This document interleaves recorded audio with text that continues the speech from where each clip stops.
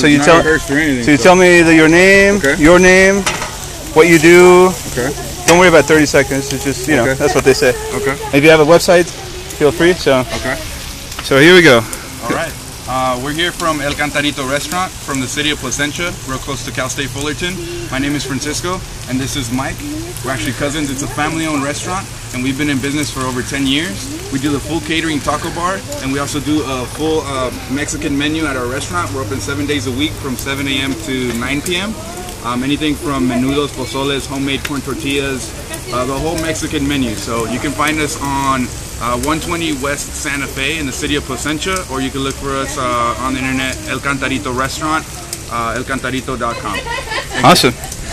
And what are you making right now? Right now we're making the pork marinated al pastor. Okay. Right here on this side, and we have the boneless, skinless chicken, and we're going to work on the carne asada next. We're also going to have grilled onions and grilled jalapenos. Nice. Do you do the other stuff catered too, or just this? Everything full menu, full catering. So pretty much anywhere. There is like a distance fee depending how far away it is from Fullerton, but we do everything on the menu. Awesome. So, anywhere from 40 to all the way to 500 people. We've done events for 500 people. So. Right on. Thanks a lot. Thank you. So that's our food for Claire's baby shower today, and then we're gonna go see the photographers over here. Let's see over here. They're setting up as well. Hey, one of you guys want to give me a little pitch about your business and video for our vlog? Oh. I'm not really It's alright. Just tell me who you are. Tell me who you are, what you do, if you have a website. Jason. I'm kind of camera shy.